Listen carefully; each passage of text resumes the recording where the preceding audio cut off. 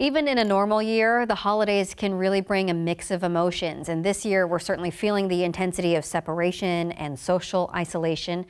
And for some, that means drinking more and even using drugs. Maurice Lee, the COO from Navos, a nonprofit providing mental health services in South King County, is here to dispel some myths about addiction and treatment. Good morning, Maurice. Thank you for being here. Good morning, Michelle. It's a pleasure. Well, first of all, let's start with what's the difference between someone who's had too much and someone with an actual problem? Well, Michelle, there's recreational use, and then there is abuse, and even further along, there's addiction. We need to recognize that some of us are genetically predispositioned to addiction based upon our family histories. When we start to see that recreational use has more frequency, that people start having a greater tolerance, that there are problems that start to emerge in people's lives, such as involvement with the criminal justice system, people not being able to get up for work in the morning, and people shirking their responsibilities, we need to start to look at seeking help.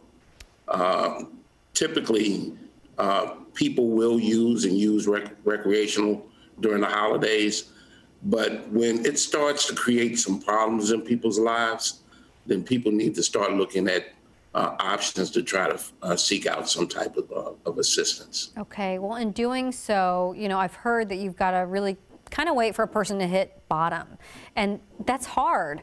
Are there ways to coax someone into treatment? Michelle, I believe that is one of the biggest myths that we have.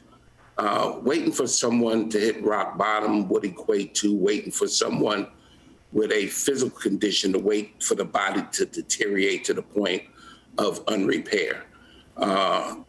We need to intervene as early as we possibly can to try to seek help. Some of the damage that is caused through addiction are the things that are needed most for successful recovery. We don't need to wait until we're estranged from our families, until we're lost our employment and lost our homes. I think that is one of the biggest mistakes that we've made in the past, is believing that people had to have this rock bottom before treatment could be successful. The earlier we intervene and can coax somebody into care, the better the outcomes. Oh, that's great. Thank you so much for dispelling that myth. Are there any new treatments, perhaps, for substance use problems? At Navos, we take a whole person care approach. So we don't just look at, one aspect. We look at the mind, body, and the spirit. We've integrated primary health care, which is also critical to make sure that someone is not only dealing with their addiction, but also getting their physical health and their mental health and their spiritual health in order. Oftentimes, we've kind of taken an approach in the past that medications were not acceptable for someone to be totally abstinent during recovery. We know today that, people have mental health issues that will have a very difficult, if even impossible time ever recovering if we can't stabilize their mental health conditions. So now there are medications to help and assist with recovery, such as Suboxone. So in the past, that was a misnomer that we believed that you couldn't even take pretty much even an aspirin in recovery. But now we know better.